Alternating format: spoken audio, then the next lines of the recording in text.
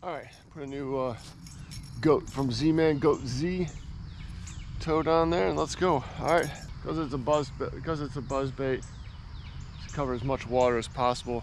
Kind of quickly move through this thing. And when they cover a lot of water. Heck, this might be quicker than I thought.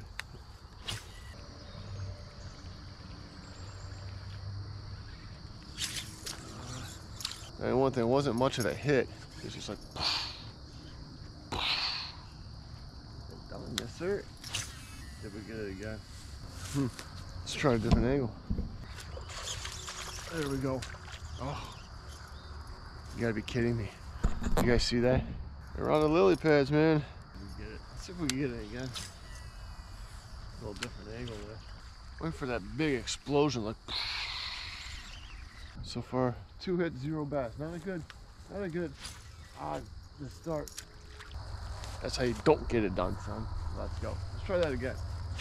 Because I don't know this lake that much, I only fished it maybe 3 times, and I really never have really fished it.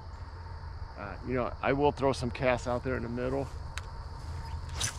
Sometimes, you know, especially in the summer times, you might get some grass out there, or hydrilla, or algae out there in the middle, and those females will be hiding in there. It's definitely throw in the middle a couple times.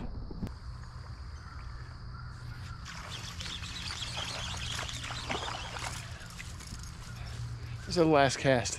This is the last cast. Yes, sir. Getting it done. Last cast. Getting it done, son. Yes, sir. Choked it. Boom. Getting it done. That's how you get it done, son. Last cast. Like, we just gotta go. It's time to go. Boom. Getting it done. Let's go. Wrapping this bad boy up. The buzzbait with the toad on it down here in this lower pond, but it's pretty bad. I thought we'd be a little cooler. Still haven't gotten a lot of rain, but pretty much about the only spot I could throw it, so try it a couple times and then figure out what we're gonna do from there. Let's go. Get it done, son. Yes, sir. Should we just try like the Z-Man Goat Z just on a hook? See how that performs? Problem is, anytime you get any type of vegetation on anything, it gets caught up in there. The dang birds, and once it gets caught up in there, it starts to affect how that blade. Then you gotta really pick it out, and that's just a pain in the butt. It's not the right thing to use. So, you guys want to try a Goat Z? What do you think, chat? Want to try a Goat Z? It's on a regular hook. We haven't tried a Goat Z in years. So let's last cast and let's get it done. Well, with the Z-Man Goat Z. We're just gonna try it out. You know, I had it on the back of that buzzbait, and let's try it out. You know, definitely like a smaller profile. And sometimes, you know, we've had so much rain. We have had so much rain. Gosh, I can't speak today. We haven't had that much rain at all. I mean, last probably 2.5 months, the rain hasn't been anything really. And the ponds are down, the water's hot, and sometimes you just need something a little bit smaller of a profile. And I've always said, once that starts to happen, the hot weather and no rain, the vegetation starts to grow pretty bad. One thing I can't stand about these things, you can't really cast them that far. So far, I'm not sure. Probably the reason why I never use these in the first place.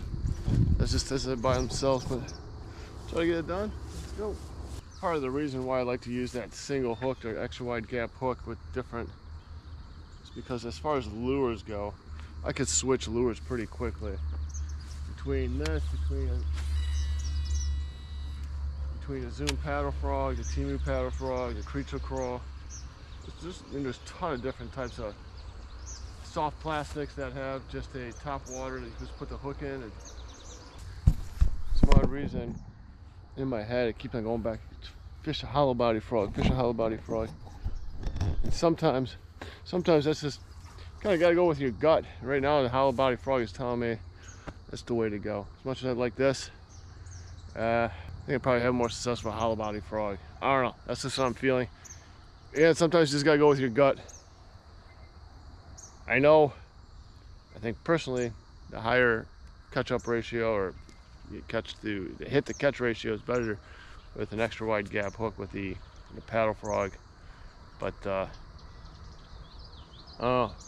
think the hollow body frog is it. 3 minutes later, I'm still here, still thinking. Gotta make a decision. I gotta go. I'm really torn. I don't even know. I can only make one pass around this thing, and I'm trying to make the best out of that one pass. And you gotta go with your gut. You always gotta go with your gut. It's telling me hollow body frog, so that's what I'm gonna go with. Gotta stick with your gut. Even though I don't think that is what I should be throwing, I gotta go with my gut. So we're gonna go with my gut today. Go with your gut feeling, even though I don't think that's what I should be doing. Okay, let me cut and retie and let's go. Hollow body frog. Even though I don't, again, even though I think this is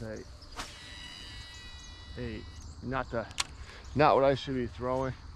Sometimes you gotta stick with what your gut. Not that means I don't throw it, or I don't try my best using it. You know, you might regret it at the end of the day and say, you know, my gut or my feeling was way off. Should have went with something else. I should have stuck with my initial thought, but most of the times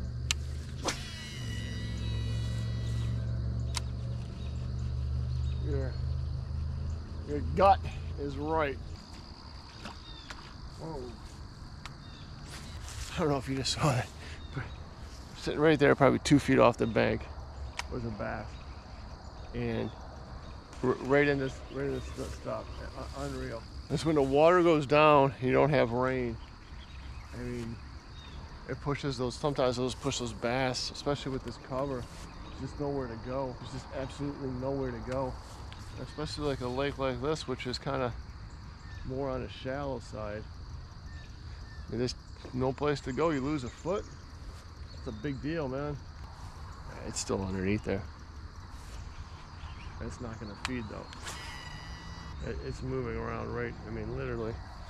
Let's see if you guys can see it. It's sitting right there.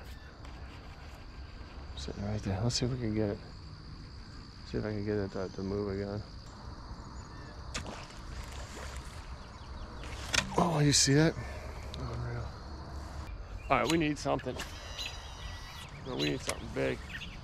We need to get it going right here, man. I'm telling you. I don't know what these big ones are doing. Need something. Get it going this morning. I guess I'm gonna try to get as close to this bank as possible. Maybe they're sitting so tight up on this bank.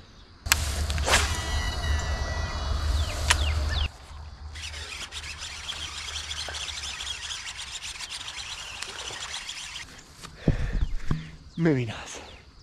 Dude, I had a feeling ever since that side I've been looking at them like there's this thing. I know it's not the biggest one. There's just a big chunk of grass sitting right there, and it's just sitting right there. And I know this is a deeper part of the lake. Trust your gut. Yes, sir. Getting it done, dude. All right, I kind of figured if I had a shot, it was going to be that. And sometimes you just see an isolated spot of just grass or algae or something that's just all the way out there. That's the spot you got to hit, you know, and that's what I did. I came over all the way out there, and I'm like, you know what? There's a kind of unique spot. There's just a group that kind of looks different. All the water around looks different. Sometimes that's just enough difference that's what you have to target. I think I was angry. I was an angry bass. Good gosh. Mighty. What an angry thing. It's isolated, like if you get isolated timber or isolated lily pads, algae that just sits out there, enough of a difference. Timber or lily pads or cattails or oh, two. Come on, son. Knew there was another one in there. Patience, come on. Never really fished here, or at least stood here. That's how shallow the lake is, but it's bass when there's no rain. For as long as we haven't had rain, I mean I'm in what should be water. Just walking this bank.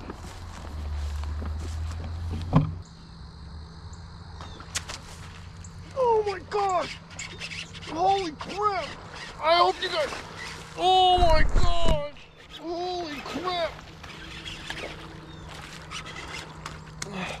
Holy crap! Dude, I told you, I gotta go. I told you, son. Stick with the gut, stick with the gut, stick with the gut. Yes, sir. Dude, I cannot believe I had the wrong angle. Dude, that bass came up and it just jumped. I've never seen anything like that in my life. I mean, it literally jumped up out of the water to catch this frog. Stick with your gut, son. Yes, sir. Woo!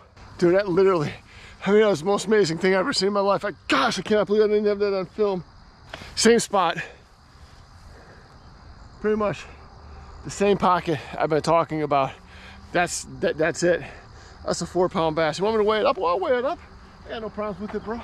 I got no problems with the chat. I hear you. But that's the same spot I told you. It's a little bit different out of that pond. Getting it done. Yes, sir. Getting it done. That's what I'm talking about. Trust your gut. Don't second guess yourself.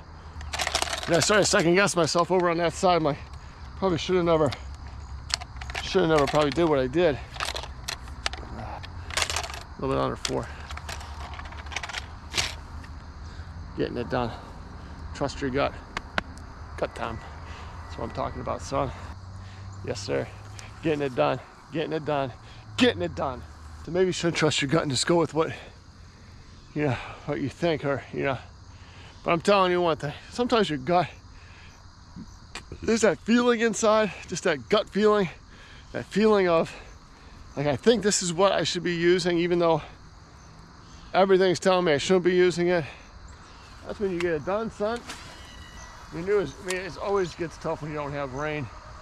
You know, we haven't had rain, and I have little small amounts of rain here and there, but it's not deep to begin with. And when it's not deep to begin with, and you lose a foot, I'd probably say over a foot. I mean, it just makes it tough. I cannot believe I didn't have that on film. That was probably one of the most amazing things I've ever seen in my life. But I say, you gotta trust the gut, man. You gotta trust those feelings. You get it done, son. Getting it done.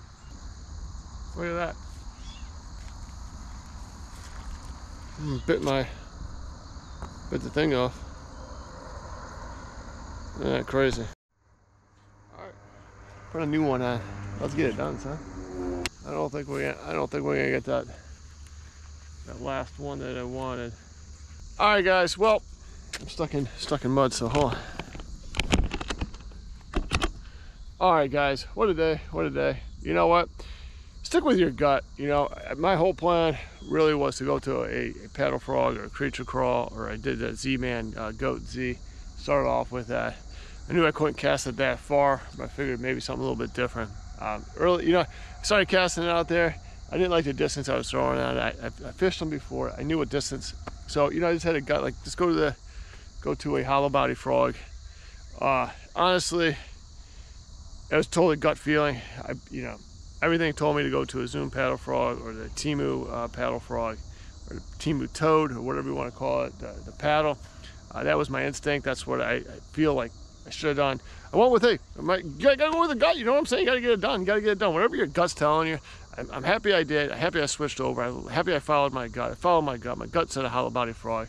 Casted it out there. I missed a couple in a spot that I thought I was gonna get them. I ended up getting them. Caught the big 4-pounder. So I just got it done, getting it done. Hey, and the moral of today, or the lesson of today, is stick with your gut. If you have a feeling that, hey, this lure is better than this, and even though it's telling you, hey, it's probably not, stick with it. Try it out. Most likely, 90% of the time, what your feeling of the lure or your gut was telling you to switch to something, that's 90% of the time that's going to work out for you. I'm glad I did, because I got it done today. Getting it done, getting it done, getting it done, getting it done fishing. So I'm really glad I did. Follow your gut. Don't forget to like, don't forget to subscribe. Catch you later on the next time. All right, see you later.